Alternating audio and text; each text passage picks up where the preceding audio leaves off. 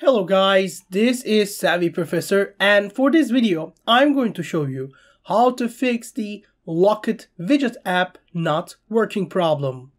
The first thing we want to do is make sure our app is updated to the latest version.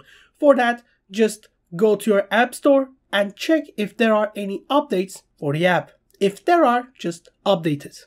If that doesn't work out for you, or if the app is already updated, go to your phone storage and delete generally the cache files of the app.